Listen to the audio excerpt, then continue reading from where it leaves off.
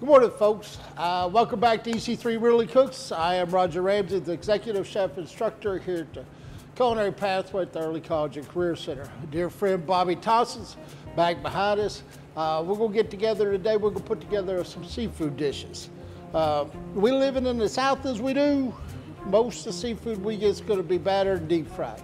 We're going to try to shake that up just a little bit. We're still going to do a little pan fried here and there, but before the day is over, we're going to pan fry a piece of cod, serve it with some risotto and some peas. We're going to take a catfish, which is noted for being fried and delicious. We're going to do a little thing a little different with him. We're going to blacken him. We're going to take some flounder, which is a flatfish, and stuff him up with some shrimp stuffing. And Mr. Bobby, his all-time favorite dish in the world are plain old crab legs. So he's got a few tips and tricks he's going to tell y'all about how to get the most out of those expensive jewels of goodness. So hang out with us. Be right back and we'll start making some food. Okay, folks, we're going to start off with a completely simple dish. We're just going to pan fry some cod. Cod's a wonderful light white fish. I prefer the loin, the chunkier piece of meat to the fillets, and that's what we have here. A few things on buying your fish. If you're buying fillets or loin, something that's broken down, give it a good sniff. If it smells terribly fishy, it may be getting a little old, okay?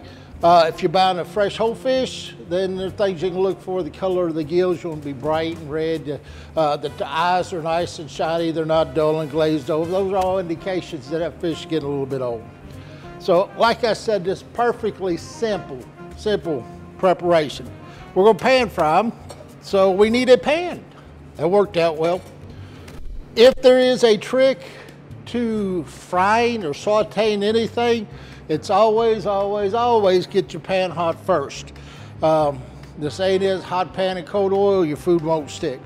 What we have here is a couple cod loins. Had trimmed them down so they're the same size. We're just going to salt them, a little black pepper, good to go. If you look at that piece of fish, one side's going to look better than the other. We're going to call it a presentation side. That's the side you want to put down into your pan first. We're going to fry it in a little butter. This is butter we melted in the microwave, okay? There was some foam on top. That was water. So we scooped it out, got rid of it, and you'll see a little bit of a sediment on the bottom. That's milk solids. We don't want that either. We just want the butter fat out of the middle. So, pan's hot. Add a little fat, your lipid of choice. Then lay your fish in, presentation side down.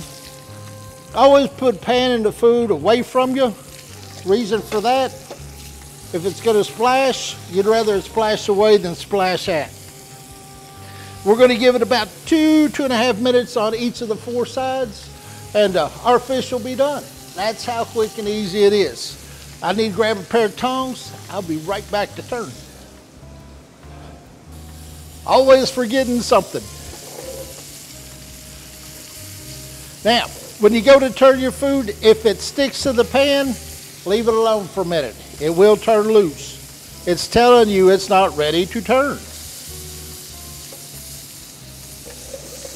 Turn the pan around a little bit.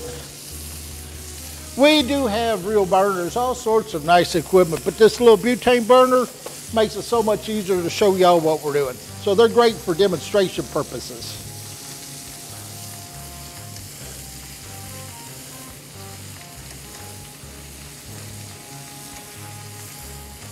Another minute. Turn that heat down just a little bit.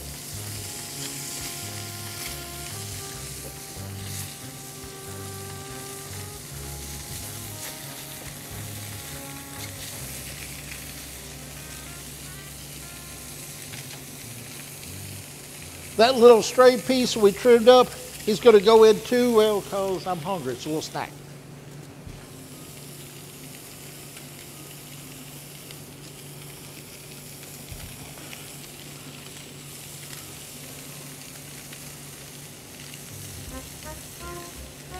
And folks, that's about how quick and easy it is. It's going to take another minute or so. We're going to put it on a plate on top of some risotto, drop a few peas on it. because you need something green on your plate, and that'll be that. So, give me just a minute. I think Mr. Bobby's going to come visit y'all and do some flounder next. Welcome back to EC3 Really Cooks. Today is seafood day. We're going to start off with some flounder. Flounder is not a very thick fish. You can if you find them fresh. In the South, they do have some big fillets. What we have here is a little bit smaller. We're going to do a stuffed stuffed flounder fillet. Our stuffing, first of all, it is made up of celery, bell peppers. We used a red and a yellow one, some onions, and then we also added in garlic. So it's the Trinity plus garlic. And then slowly stirred in some breadcrumbs that we had, and then also added a little bit of butter so that this would bind up some. So we'll be able to stuff this inside the flounder. Now, if you get a large flounder, you're able to kind of slice it, make a pocket, stuff the pocket, seal it back up, stick it in the oven. Ours weren't that big, so we're gonna make some flounder sandwiches to begin with. Now, on the flounder, there's obviously two sides to it, but the side that is darker was actually on the top. It was on the outside of the fish, okay? So I usually, whereas the inside is very white. So usually what I'll do is I'll have the back of the flounder go down first, and then it'll always be on the outside, and the whiter meat will always be on the inside. So before we put this one down, I'm just gonna do just a little bit of salt and pepper on it. I'm gonna do this one as well. And we're gonna add just a touch of Spanish paprika. Adds a little bit of color, adds a little, just a touch of spice. I'm going to take the flounder, set it down on a dish pan, on a pan that we're going to cook in the oven at 400 degrees for about 20-25 minutes. This is not a very difficult dish to make. It probably took me 4 or 5 minutes to chop all of the ingredients for the stuffing. The flounder fillets, actually, we got them from the store just like that. So we're gonna try to get this as tight as we can. And we're gonna take our other fillet. We're actually gonna set it right on top of it. Let me do the same with this next one.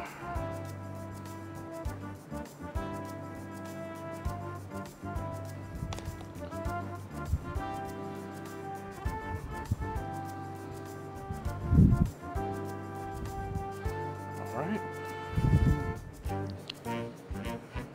And again, when you have small fillets like this, they are very delicate. Down the spine, or the part that was cut down the spine, that a lot of times can split. And actually, we have one of ours that did split. But it can split there, that's not a problem. It's not gonna mess up the dish at all. It doesn't make one part cook faster than the other. Flounder and some of the smaller fillets that we do, tilapia, things of that sort, they do cook really quickly, so it doesn't matter. You don't have to flip these when you have them in the oven. So we're just gonna make basically some fish sandwiches. Now, if you have a larger fillet, and I'm gonna try to use this one, what you can do, I'll do it on this side here, sorry. You can roll it. Now, what I don't like about rolling them is that I don't get as much stuffing. Over here, I had 3 large spoonfuls. Here, I'm not gonna be able to do quite as much.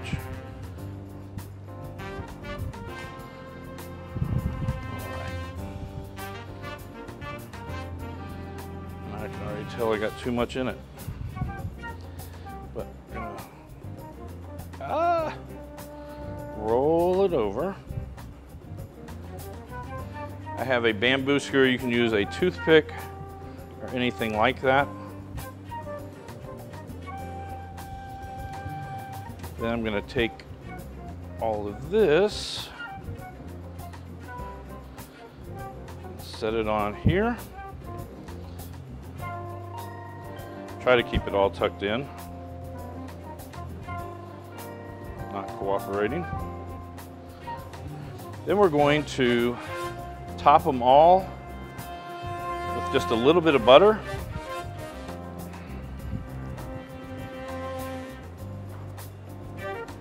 And when we come out, we get them out of the oven, we will do the exact same thing again. We'll put a little bit more butter on it.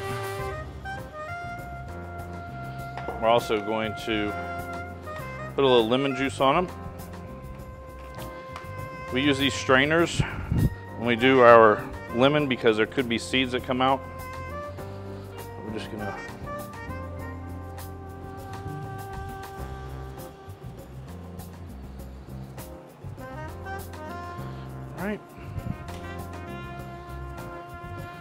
do one last dash of salt and pepper, just a touch more paprika.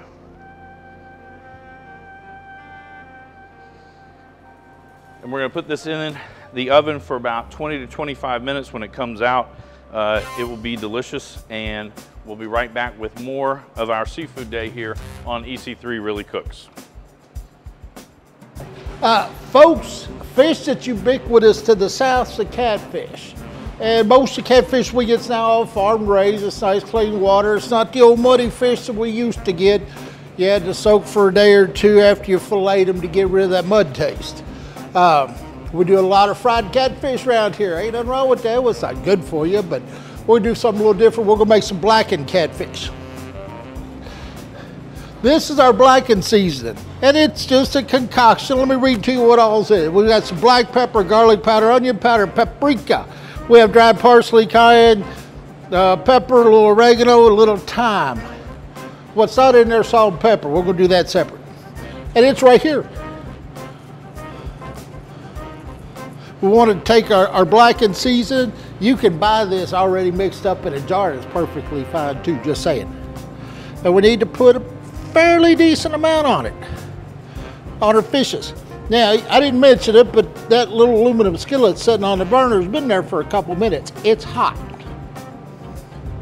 We've still got our clarified butter. This time we're not gonna put it in the pan though. We're gonna take it and put it right straight on the fish.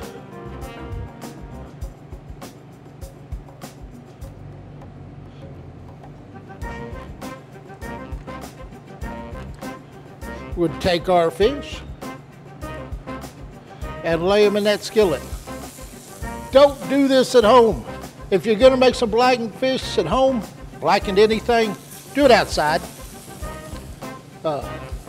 We've got a commercial grade range hood behind us.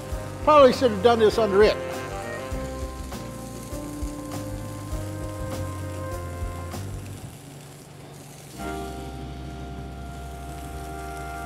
Everybody's gonna start sneezing and coughing here in a minute.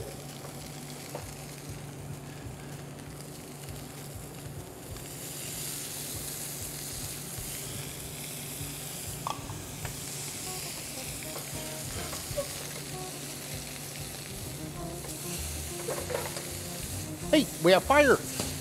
We have lots of fire. If you get a fire at the house, don't worry about it. Turn your heat off and cover it up. The fire will go out. Doesn't have any choice. We wanted it this time though, so open it back up. And folks, that is how fast and stinky it is to make blackened catfish. It is cooked through, it is seasoned, it's a little crusty, it's a little spicy. When we plate this up, it's gonna be a little bit of Cajun corn. That's just sweet corn that we've added some pepper and onion, a little celery, and some Cajun seasonings too.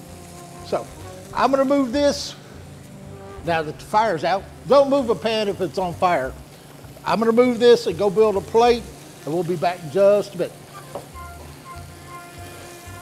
Well, welcome back, folks. What did we learn from blackening catfish? Number one, do it outside. Fire department will come to your house if that might smoke. Number two, if you catch something on fire, it's not the end of the world. Turn the heat off, cover it up. Guess what? It's still food. It ain't burnt. it ain't bad if it needed. Next, what's really neat about this job is Mr. Bobby and I get to kind of make whatever we want. We do the stuff we like. One of my favorite dishes are crab cakes. This is the makings for crab cakes. What all do we have here? We've got some Old Bay season, we've got a little breadcrumb, we've got some mayonnaise. Now, what the recipe doesn't say but is in there is a couple tablespoons of reduced heavy cream. Adds the richness to it, fattiness, it's a wonderful thing. Got a little green pepper, a little diced brunoise onion, bell pepper. We've got a little baking soda, add egg to bind, a little parsley, some butter, and what we have here is crab meat. It's what's referred to as special crab meat. To be honest, it's not that special. It's real crab meat, and it has real crab taste. It's not lump crab meat, it's not jumbo lump crab meat, mostly because it's about half the price, but it's still crab meat. It's a wonderful thing. It goes well for what we're doing here. Wouldn't work too well as a garnish, but for crab cake, it's okay. So let's start with our breadcrumbs, half cup.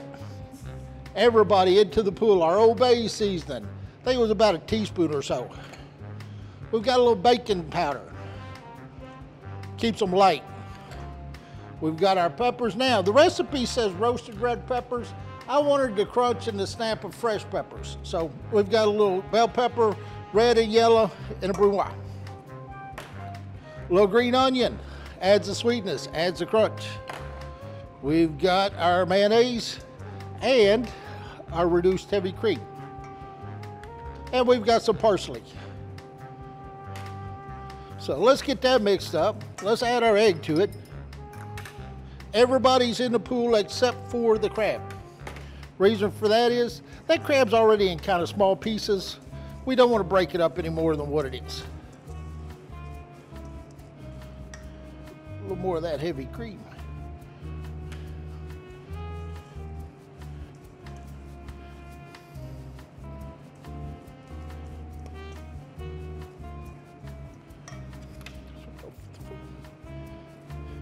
So everybody's in the pool except our special crab meat. So let's get him in there. Now, crab is a little luxurious. That little tin, it's half a pound. A special crab meat was still about $13 at Mrs. Kroger's. The lump crab meat's closer to 20. The jumbo lump's closer to 25. Half pound. It's expensive, but it's so good. So you gotta splurge once in a while, absolutely. So everybody's in the pool, everybody's mixed together. The breadcrumbs and the egg's gonna bind it, but it's still gonna take a minute in a chill chest to let everything come together. So we've got a 2-ounce portion scoop. Wanna fill it up, press it down into a little patty, and let them rest. We're gonna put it into the cooler about 30 minutes or so. Then we'll come back, pan fry them, maybe a little tartar sauce on the side, maybe a little cocktail sauce. And that's gonna be our starting course for our seafood day here at EC3. So I'm gonna finish pattying out the rest of these crab cakes. I think Mr. Bobby's gonna come up next. He's gonna visit with you some more about some crab. And we're gonna be eating shortly. Welcome back to EC3 Really Cooks. It's seafood day here in our kitchen. And one of the things that I want to talk about today is actually crab. There are different types of crab. If you are on the East Coast, especially in the Maryland, Baltimore, Washington, D.C. area, they have blue crab. It's a totally different thing than what we're talking about. For me, it's a lot messier. It's a little bit funner. You are cracking whole crabs open, finding the meat, getting out of it. For most of us around here, if we go to a place that has all-you-can-eat crab, it's actually going to be snow crab or bear-eye crab, which mainly come from the Alaska area. And it doesn't matter as far as snow crab or bear-eye crab or king crab. It is all cooked before it is actually sent to you. I have a place called the Crab Broker. That's who I use from Alaska. They send to me, it's already cooked. And when you talk to people from Alaska that do that, they eat their crab cold. I don't like it. I've tried it. It is not my favorite. But what I'm going to do today is try to show you how to get the most meat out of crab legs. Because sometimes you could be in a restaurant where you just order a pound of crab legs, it comes to you, and it's not all you can eat. So you've got to get as much meat out of it as you can. I'm going to try to demonstrate how to do that. Another thing that we do, we use ghee. Ghee is clarified butter. It's kind of kept as a solid. And what clarified butter is, it comes out like this. Sorry. And then all you have to do is melt it down, add some heat to it. Clarified butter, they've taken regular butter, heated it up, then they've removed the fat. They skim the fat parts off the top of it, and what you're left with is what is called clarified butter. And you can get ghee in any of your local supermarkets. So I'm going to start, the one thing, and I have some that are over here that we steamed. This is a steamed one. They come out of there pretty hot. Now, if you are not at an all-you-can-eat place, this top cluster part here has crab meat in it. And it doesn't take a lot of work, but it does take some work. You crack open these little pods that were at the bottom of where the feet were. Sorry, I'm trying to work them out. And you can fish out some crab meat. Now, if you're at an all-you-can-eat place, I wouldn't worry about this too much. But if you're not, it's some of the sweetest meat that there is, because it's meat that it's the parts of the crab that isn't used a lot. It's not like it's a mussel or something. But again, all of the crab that you would get in our local area would all be pre-cooked. Now, if you get lobster you want to cook from the live lobster. It tastes better. If you get it shipped in, it'll be shipped in live. If you buy lobster tails at our local restaurants or supermarkets, you can, they flash freeze those tails pretty quickly, so you will actually cook it from the raw state. All of the crab that is sent in, though, is typically already pre-cooked. Okay, so one thing we're going to talk about, we're talking about blades and different parts of the crab leg. The largest piece I'm going to leave for the last, so I'll set that aside. Now, what I pulled out, these two little whiskers, they called blades. Blades hold the meat inside it. So the next thing I'm going to do is I'm going to go out to the tip. So we're going to pull out the blades first. Those hold the meat in. So we're going to crack away from yourselves with the thumbs. Then I'm going to put my thumbs on the bottom, crack up, crack down, and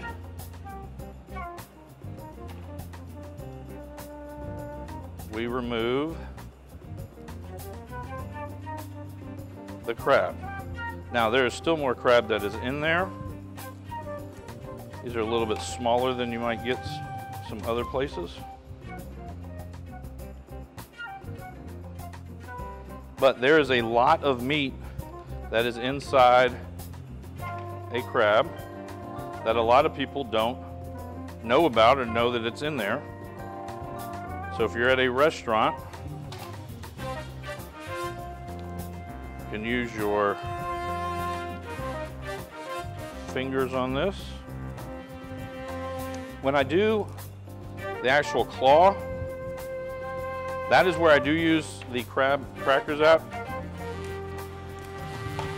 You're going to take out the pincher part, and it will come out with its own blade. And then once I've cracked that open, you can have what comes from what would be called the lump crab meat, which I believe we used in some of our other dishes that we had today. So there's a couple of different ways to get crab out of, or get the crab meat out of the crab legs. Again, you break it away from you, then break up and down, and usually it all comes out. But we'll be back in just a few minutes where we finish up everything else. We have all of our platings, and we'll give you our recipes down at the bottom of the page. Well, folks, that's our seafood feast here at EC3 today. We got Mr. Bobby's crab legs. They're cooked as soon as they're caught because they're perishable. They won't last if you send them off in the mail, even on ice. So if you buy crab legs in Kentucky, they're already cooked. They had to have been. We've got our blackened catfish. 2 lessons learned there. Don't do it inside. The fire department will come to your house. And if you get a fire, it's not the end of the world. Turn the heat off, cover it over, didn't even ruin the food. How about that? We've got crab cakes, which Mr. Bobby talked about the blue crab, more likely what it's made from than the king crab, okay, or the barracuda or the snow. It's the little crabs. That's why it costs so much. It's labor intensive. There's folks sitting on stools all day long with the little pig pulling that meat out of crab shells. Labor intensive. Mighty tasty though. We've got a pan-fried cod with a little simple risotto and some peas. Put peas on a plate because you need something green.